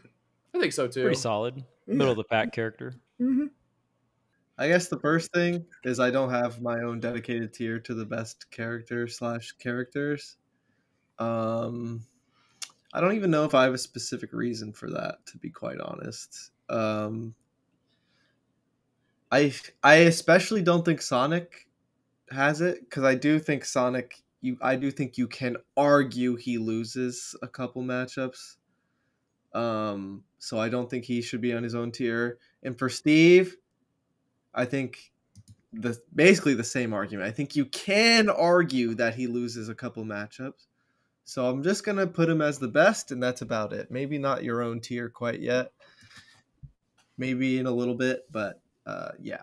And I think it gets crazy. I have Aegis as number 3. All right, that's higher than I wasn't sure if I made that whole argument about Aegis and then ranked you have him like 18th, lower than everyone else. Aegis, yeah. You know how it is. Aegis, yeah, Lamar, Sephiroth, like they're all the same. So that means we all have the same first two, and then you have Aegis the highest. I have Aegis the lowest, and I think Haz and Chuck, are they both fifth for you? We both have him as 4th, I believe. Or I had Aegis as 4th. I don't know if I have him as 5th. Okay, so yeah. And then I guess the crazy thing is I have Sheik as the 4th best character. Explain yourself. One crazy thing for sure. Do we actually want this explanation like always? Yeah, yes. Yeah, I think so. Same argument as Aegis in a way, but even more flexible. But the highs aren't as high, kind of deal. They're pretty much just as high. Okay. I think so. Sheik is very safe and mobile. Sheik is very safe on shield and obviously really, really fast, with amazing projectiles from multiple different angles, and by multiple I mean 2 with the needles. But 2 is multiple, to be fair. It's kind of like Mithra when it comes to, oops, I got a stray hit. All right, here's my perfectly optimal combo. Like, you know what I mean? Like, very flexible in terms of getting the best possible damage started. And along with that, having really good disadvantage, like amazing recovery, amazing ways of getting off the ledge, whether it's character unique stuff or just being generally good at it. And I just really value that. Always having a way to kill in any situation is very valuable. And also the damage output being so high.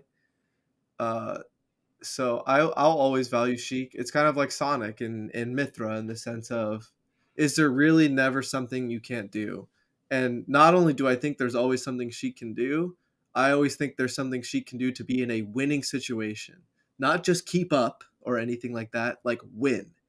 Um, so yeah, I really value those characters. I view like Sonic, Aegis, and Sheik as being up there for the same reasons: flexibility Okay. and being dominant with that flexibility. Like other characters can't match that. Um, so that's why they're kind of up there for similar reasons. They're not just all really good. They're very similar. And then to round out top five, I have Rob. And I feel like this is really crazy because I've always been late to the I hate Rob party, and he's not like number five because I hate him or something. It's more so like a pretty recent change of perspective for me with Zero to Deaths actually. Um, and I think if you have access to your Zero to Deaths, like you got to find ways to land them, and not even like with Rob, it's not like Zero to Death, like, oh, I need to land it at this percent. It doesn't matter when he lands it. It's good. Like your Any percent to death. death combos are I've been valuing those lately. So it's like the best characters in the game here are a combination of those death combos and flexibility, and someone like Steve is both, which is valuable. But yeah, for Rob, it's not even like the simple like safety on shield or frame data or something like that. It's just he has a lot of chances and he can kill you at any percent. I just really value the death combos, and then Peach is right after that. So for me, it was just who's better between Rob and Peach because they're both some of the best when it comes to turning a hit into a kill. Then I guess the next one's Joker. As much as I'm a fan of like the flexibility, and I'm always arguing how good characters like Sheik and Sonic and Aegis are, and some of those won't be argued as much anymore now that Sonic's like pretty much everyone's top two. With Joker, I feel like I had to find the balance between like, all right, some of these like death combo characters have enough flexibility to be better than someone like Joker. So he is really, really good, but he is definitely not the same as he once was in terms of where we perceived him in the meta. But he's still really good. He has a great hurt box, great mobility, great neutral. He has some nice ways to get some kill confirms, but his kill confirms aren't as great as Sonic, Sheik, Aegis. And I just really value the death combo characters because obviously they're not death combo characters. These characters do well in tournaments, Rob and Peach, not because of their combos, but because of their flexibility actually.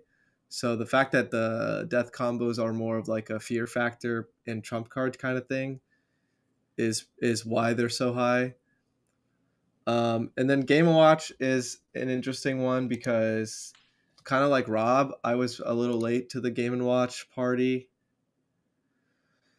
But he's showing such a level of oppressiveness with advantage state, and they've really found a way to make his neutral very flexible as well. And I think it just rounds out with damage output from his first opening and the fact that the next opening could be a kill because of things like Chef and stuff. It's kind of like Samus is basically, I think, like Game & Watch is what Samus would want to be on the best possible day, I think. That's a good way to put it. And a character like Samus, like a worse version of that would be something like Robin. Robin, yeah. So it's kind of like a tier list of like you get your bread and butters and then you try to take the stock after the advantage state. And I think Game & Watch is obviously the best character in the game at doing that. What really put it into perspective for me was my last event. I was watching a Meister set with a friend, and Meister gets a hit at 0. I don't even know if it was a grab or a nair or whatever. And I said, it was versus Tilde actually. And I said, oh, like Tilde's dead. And it was at 0%. And my friend laughed. And eventually Tilde lost his stock. And I was like, yeah, I wasn't joking or anything. Like this wasn't a joke.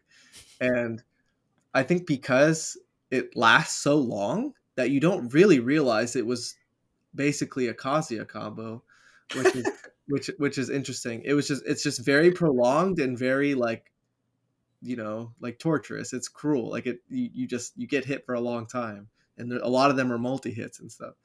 So yeah, he's just, me and Meister have found such a level of oppressiveness that you can't ignore it. Like I tried to ignore it for as long as I could with like what I perceived to be his weaknesses and stuff, but I can't ignore it for much longer.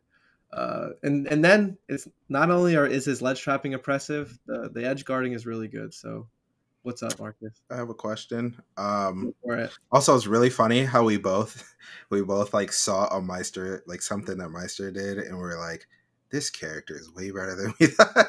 That's kind of funny.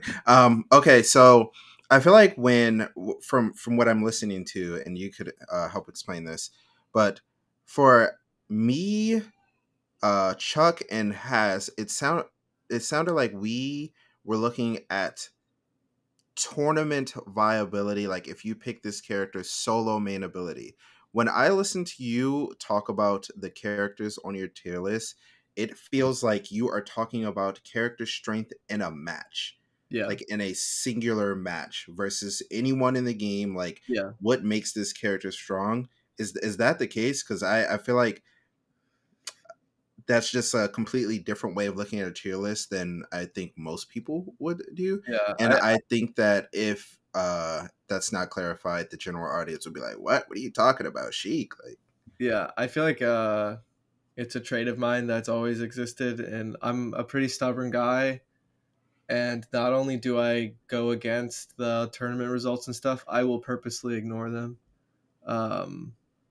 To a degree, right? I'm sure there's a lot of bias, right? Like if I was ignoring tournament results completely, maybe I would have Steve somewhere else or Sonic or Game and Watch, or yeah, like so to a degree, I actually purposely ignore tournament results. That's why took me a while to have like Rob and Game and Watch so high because I just didn't see it.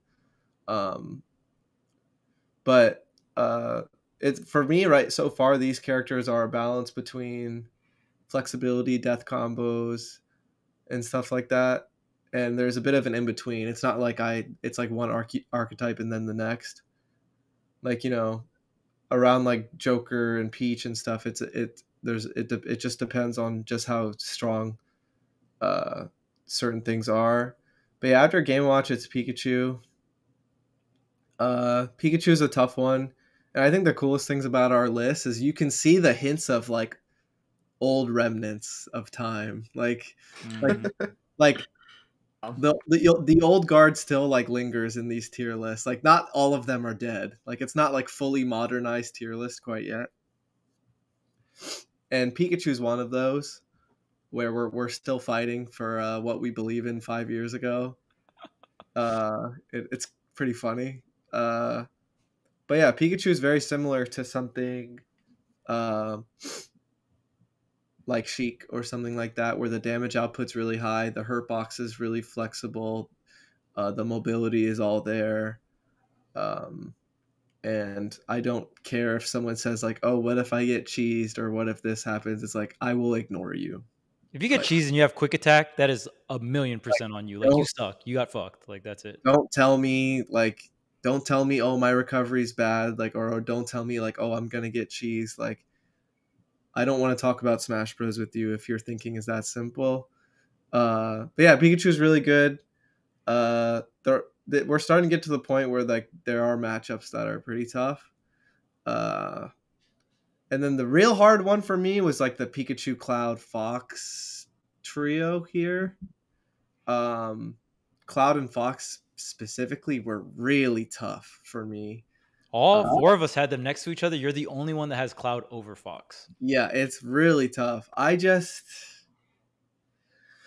I was thinking about these two specifically, I was thinking about the impact they have on me when I fight them. I was thinking about their matchups. I was thinking about their like stuff like that. And I just think Cloud's matchup spread is better. Fox has some matchups that are straight up bad. And like I don't I don't think Cloud has as many of those, if any, that are like just straight up bad.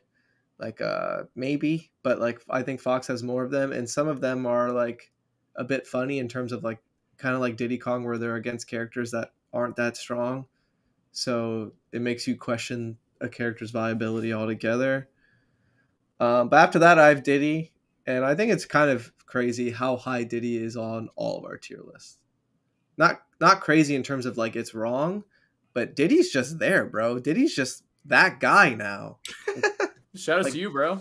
Yeah, I mean, Way to Diddy's just go. one of the best characters in the game for like a while now, and that is dope as fuck. It's like the prophecy, like characters in Smash will never be bad. Fox, Pikachu, and Diddy, right? Yeah. Or like the big Yeah. three. Well, there you go, man. Diddy needed some Yeah. buffs, kind of. Just you and all the other But at least, Diddies. yeah. Yeah. Doing it big. With Diddy, I feel like it's one of those things where he loses matchups like the like very bottom half, and then I guess like Pac-Man. But even then, when I watch Diddy versus Pac-Man, it looks doable, and I think that's what started to. I mean, Gavin plays Diddy Kong, and I don't know, but it looks doable. It looks like it could like use a completely different style, and that's something that really has been resonating with me a lot. Is how obviously, as Gavin was saying, flexible that a character can be. Yeah. And I think Diddy Kong can be. You could do a lot of different things with the way he plays, and I think those, if like it's not, I don't know, what are the characters like Villager or whatever who are like really aren't common, so it doesn't even matter. Like how likely are you to run into one of those? But if you're running against like a Pac-Man or something like that, it looks doable. So I think just seeing like how many matchups he can win really So put it into perspective. Diddy is more on the flexible side. I'm using flexible and death as my traits for this S tier. And Diddy is flexible with a hint of peach. So he's very, very strong. And after that, I have Kazuya, probably higher than I would put Kazuya on any other day. But you got to give it up to... Yeah. You got to give it up. You've got death. Yeah, you got to give it up to death. And he also just has crazy straight hit damage. He has nice ways to get kills out of shield sometimes. Like he has a hint of well-roundedness, which is frustrating. Because just a hint for a character like that is enough to give him consistency in tournament, I think. And it's starting to get different where it's not like around after that, it's not just some character that has death combos or flexibility. They may have it, but it's a bit different. Like around Snake is pretty different. It's hard to simplify a trait for him. He's closer to flexibility than anything else. If anything, you could just straight up say that. Yeah, I value Snake a lot. It reminds me of Diddy in terms of like a matchup can seem hard, but all of a sudden you found like a completely different play style that gives you a chance. And he's just so strong. Like Bro is strong. He is so strong, and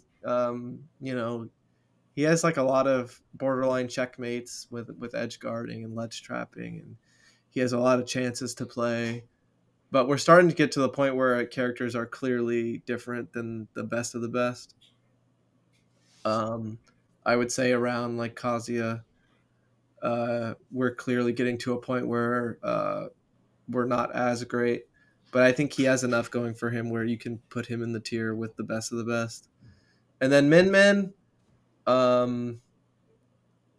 Min has like that oppressiveness, like Game & Watch and stuff. But I think what puts Min a little bit lower on my tier list is I actually don't think she's as flexible as the best flexible characters in the game. There are definitely holes, and you can see them. You can fight one of the best Min-Mins, and you can make them uncomfortable just with positionings and presence. And I feel like the most flexible characters in the game, it's not that simple to find a top player's like weakness or making them feel uncomfortable. But there is a clear strength where you are looking at something that probably shouldn't be in the game. Like when you watch the offstage stuff or like certain matchups, it's very clear that this was a big mistake. and they never fixed it. So They yeah. did fix it. No, Well, fixed it a oh little my bit. god. they did. Fixed. That did help a lot. That did help a lot. But She Oh, was- the nerfs are huge. but was- mostly for really good characters to keep up. I will say this right now: pre-patch Min Min was probably top 3 to 5 best characters. I Like thought she was the best 3. character in the game. Might have been the best character because there's guaranteed shield Sure. breaking setups. Guaranteed. Like you get hit by a megawatt and your shield's broken. Yep. So like that shit was fucked up. And her up smash was 1 frame faster. Like, Yeah. Jesus And Christ. then there's Mario. And Mario is interesting because he's like the cutoff point was hard. I even asked earlier in the episode about like how did you guys do it? Because it was so hard for me. I think Mario keeps up because he has a hint of flexibility and he has a hint of death.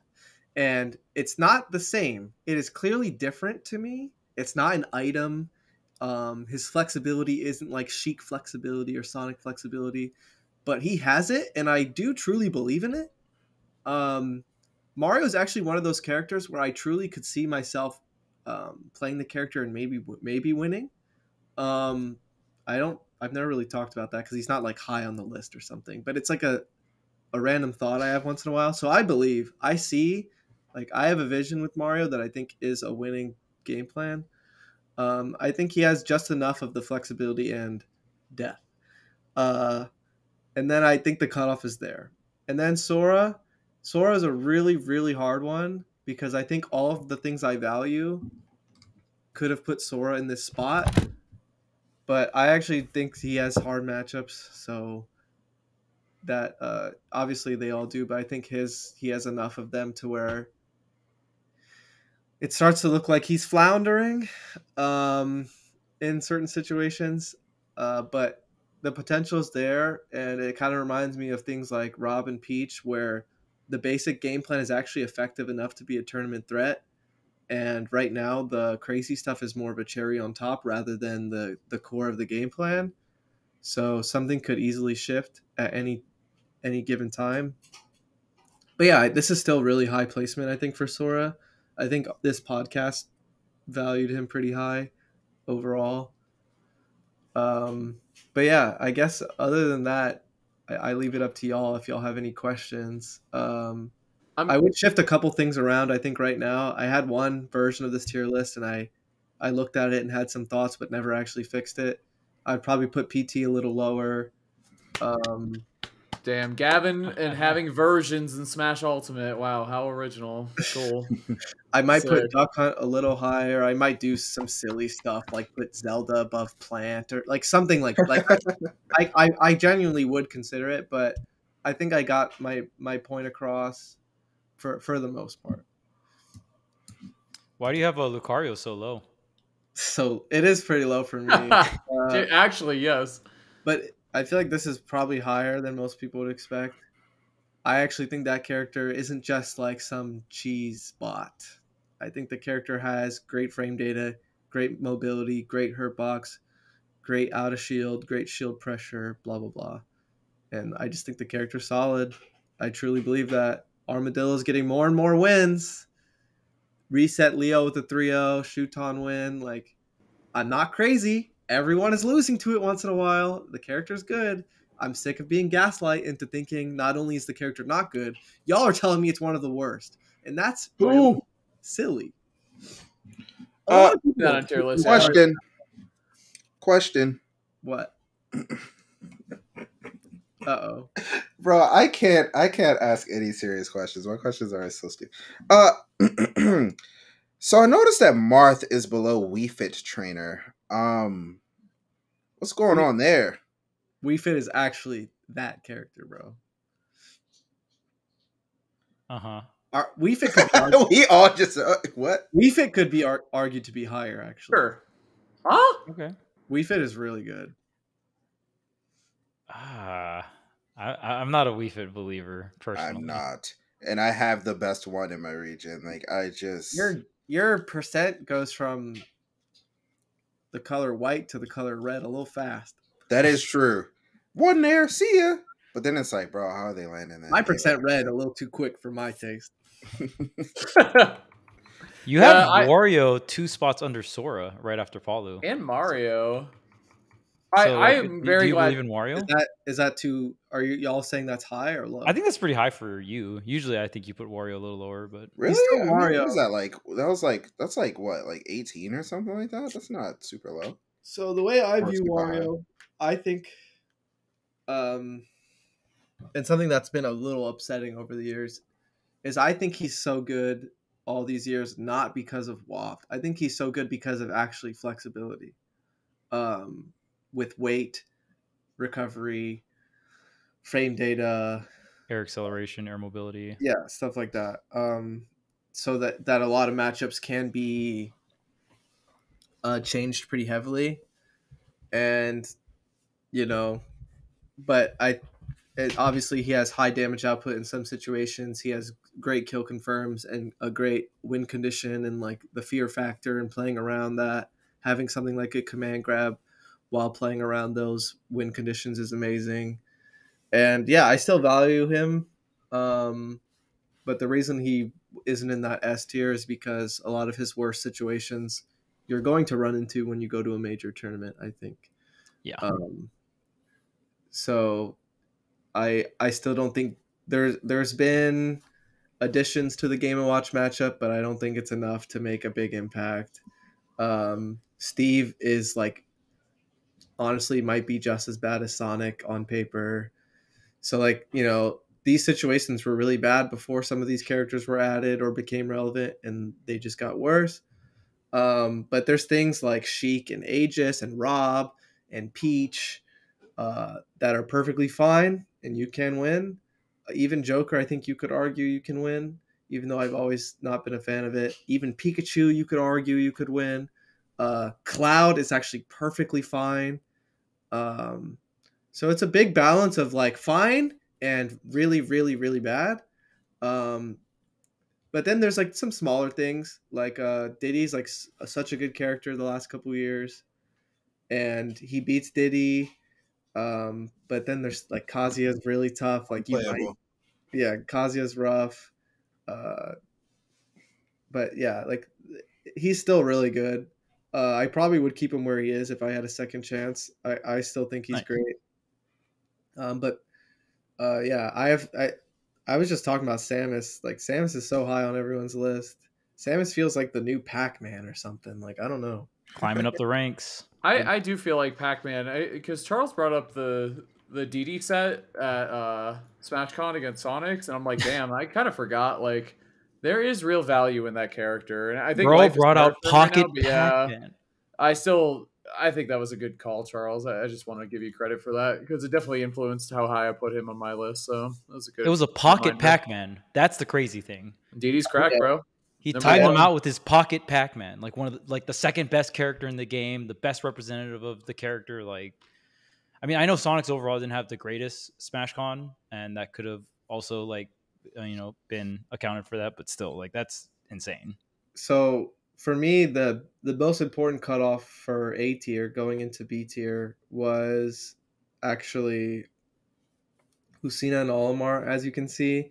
And my attempted vision for it was it's always about flexibility, right? So around B tier is to a point where there are situations where I think you have no choice but to have a weakness, I think. And you're going to be flailing for your life a little bit, and praying and playing to your weaknesses kind of thing. And I think around Lucina is where I would cut that off. For example, if I look at Olimar, I think there's a lot of situations where he has no choice but to accept that he is worse than you or something. Like, I don't know how to word this, but there will be situations where he's going to throw out a move that decides if he gets a hit or a hit. Like, he will gamble and flounder and hope, because eventually like he will just not be as flexible as the characters above him. And I think that's around the point where it started, where the game plan for Olimar to Little Mac, you can genuinely be playing against a weakness of the character. Where the other characters, the matchups are a little bit more interesting in terms of it's going to be more nuanced, and you just can't take something and be like, haha, like your character can't do this or that. I think from Lucina to Steve, you have enough flexibility where you're not going to feel that overwhelming pressure of I have no choice. And I think the rest of those characters, there's often situations where your weakness will show off at top level, even if you're really, really good. So that's my vision of it. I didn't even really say that in my head when I did it, but that's definitely why. That's a great like explanation for the cutoff point. And it feels like Olimar was kind of in a lot of people's cutoff points for some reason. You know what I mean? Like he's almost there. He's like so close to the promised land, but he got voted out, right? He got vetoed out from the beginning, so he's never coming back. Yeah. So, and I feel like Lucina's a perfect example of flexibility because she's like one of the cookie cutter characters of Ultimate from day one. So, yeah, I think there's some interesting stuff. We didn't talk about Zero Suit much. It's kind of sad that she's like just not in the conversation ever. She's hanging in there, man. But something I actually valued a lot was actually something Haz said a while back. I never really put into perspective that she's actually one of the better picks for the best of the best right now, like Game & Watch and stuff like that. And that's pretty interesting because she's never been that character. Usually she's always been the character that's held back because she's one of the weaker characters against the best. But she's in this weird... It's just weird to be... she's always been anti-meta, but she's anti-meta in the opposite way than she's used to being, I guess. Which is interesting. But yeah, that's my tier list. My worst characters are... Little Matt Ganondorf, Dr. Mario, Kirby, Isabelle. Ooh. I'm surprised you have Doc it up that on the low. bottom 5, dude. You definitely have Doc. Yeah, you definitely have the most different of all the bottom 5. I'm surprised you have Doc that low. I thought you like hated that character. It's always flexibility. So that's why you have Wii Fit so high. I guess. Don't laugh at that. That was terrible. Are there any Are there any characters that you could see moving, like making drastic changes this year? Ooh. Is that to Gavin or is that to everyone? That's a good question. Could be to everyone. Start with Gavin. Okay. Drastic changes. Sora. I'll go from like top to bottom and see if I can see anything. Sora.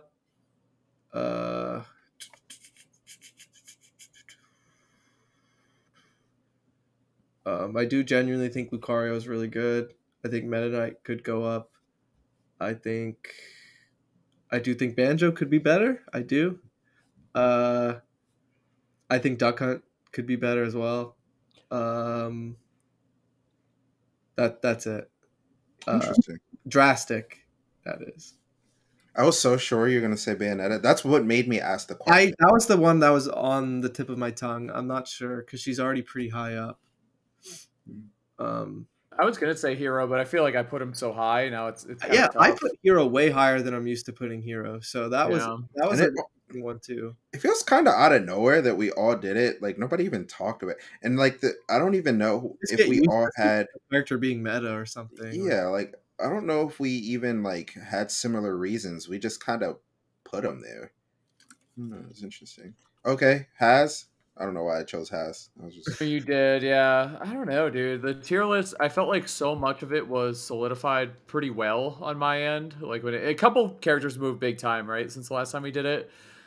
Oh boy, like who do we even pick here? Who are we? Because to me, I think of players that change the perspective, right? And a lot of the characters we're talking about right now, like Hero, for example, we didn't really know Beast Mode Paul. Like he kind of just showed up and started doing well. And the hero from Japan as well. There are a couple good hero players that kind of showed up that we didn't know. So I think it might be less about the players we know and just more about raw character potential. Is this the year of the Shulk? Just kidding. No, of course it's not. All right, move on. Yep. All right. He's still high on my list. Corrin was one. Year of the Ken? Now we're talking. Year of the Belmont? I wish. I am entering Genesis. That's all I got to say about it. Not Banjo. I'll tell you that much. Even with what you said about player spotlight with Toriguri, you don't think Banjo will be? I thought you were talking about yourself. I was like, damn, Gavin's feeling it. No. Yeah, dude, you know I love TG, dude. I'm such a fan. And I do not like Banjo. I do not like Banjo. But Toriguri, like, you gotta respect what that guy is doing, man. It's so impressive, honestly. We are okay. Here's where I'm gonna go. We're entering this kind of nasty part of the meta too, where people are gonna try to win no matter what, which means I think more timeouts and more slower gameplays, an option.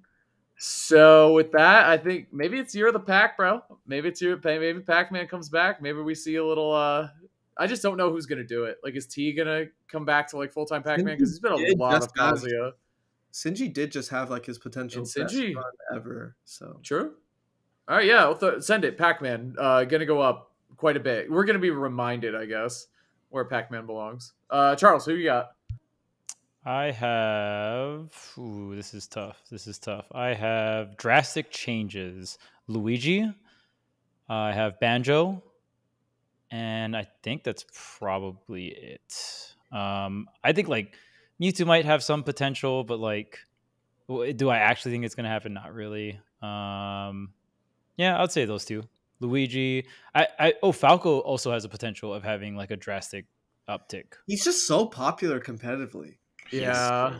So I'd say those three. We have a great Falco. Luigi, Falco, Banjo. We have multiple Falcos in Japan that are ranked high. Like, he is strangely popular at a high level. Like, I've never quite understood. High in the top, yeah. I'm not even saying it's because he's bad. I just didn't understand how he was that popular.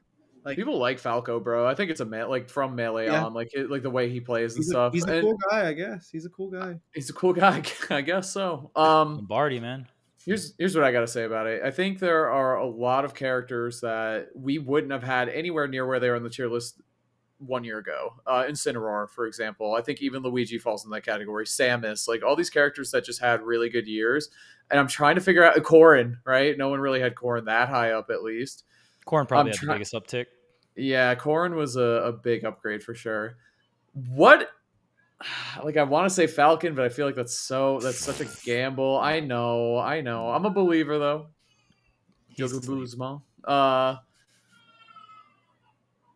I'm a Chunky Kong believer, but how much can you really bring DK up? Yeah. No, that's just fair. tough. Maybe Brawler. Like, Brawler he's such a cheese lord, it could happen. I don't know. Makes me wish I like replaced Bowser and DK or something. I could have easily done something like that and like not batted an eye, because I'm a believer of Chunky Kong as well. I think he's fantastic. I feel like he has like the eye for DK that I think is necessary. The balance between fundies and specific lab stuff and getting everything you can out of like every individual matchup, and like because I've always viewed DK such like you got to be like a heavy scientist type of player, like where like you're not just like the typical type of dude who plays heavies because you want to be an idiot and like hit hard. Like, it's like a sword heavy, like it's like you got to have the eye for it. Yeah, those tilts are intangible arms, so he do be sorting it up. Like, DK is art. It is an art form, and if you don't get it, that's okay. Some people don't get it. You're just born with it. You're born with it. Very hard to win with. That's all I gotta say about DK. All right, you guys want to? Did everyone go around the horn? Yeah, we did. Well, I guess Marcus got it. What character is going to be the best? Upticks, man. Upticks next month. Oh, some drastic changes. Or downticks. Or downticks. Yeah, it could be up or down. I think Mario's gonna have a crazy year, and I don't good crazy Mario. I think it's gonna be a good crazy.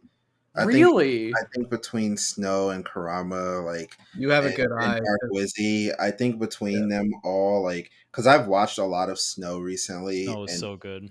I'm like, dude, what the fuck? What is going on? Would I say that Snow is like a better Mario than Kurama? I don't think I would, but I do think there's a lot of very, very, very interesting things that I see Snow doing that I'm like, oh my gosh, if Kurama starts doing this, or other way around, I'm like, oh man, like this could turn into something.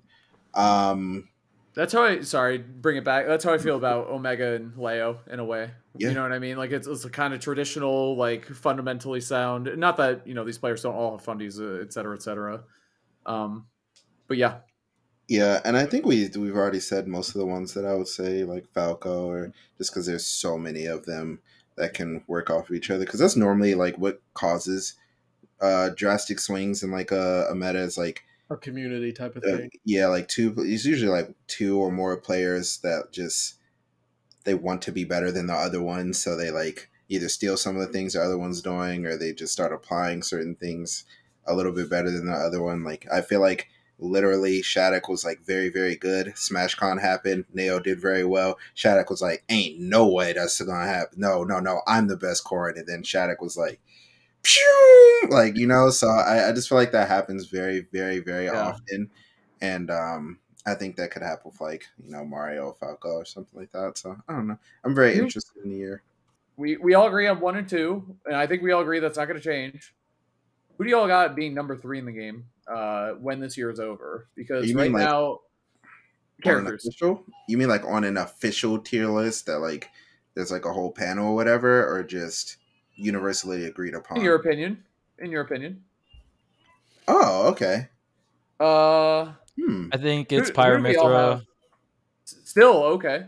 Well, I put Game & Watch above Pyramithra because the ceiling is like almost like uncovered, but right now I think Pyramithra players kind of suck, and none of them really solo main, and they're very unoptimized, and Mithra Advantage State should be just as crazy as Agreed. It should be just as good as Game & Watch Advantage State, but they're just not. I don't know how you don't frame trap people with that up air and up tilt, but hey, I mean it is what it is. But I think Mithra is extremely unoptimized. Pyra is extremely unoptimized. So I think on paper it should be the 3rd best character in the game, but everyone just pockets the character, so we don't get to see the like high ceiling. Evan, it's really hard for me to say who should be the 3rd best. Just a guess, so we can look back at I think it should be Aegis or Sheik. I like the Sheik answer. Fair. Yeah, lock in Sheik to be cool. That is a cool guy answer. I would say, because I said Joker this time, bro. I think. Can I say it? You're the Rob, dude. Let's go. Let's lock it in. Let's have a fun answer here. Okay. I'm going. You're the Rob, man. I don't know if it's actually gonna happen, but hey, lock it in, dude. Hey, Leo, Pocket Rob coming through. Well, yeah, that exists. That's cool. Yeah. That about wraps it up. That definitely wraps it up. Well, what the hell? Thank you so much for supporting the show. I hope you all enjoyed the tier list episode. We're going to get into the Patreon content and talk about our least favorite characters, which is kind of fitting considering the tier list stuff. So thank you so much.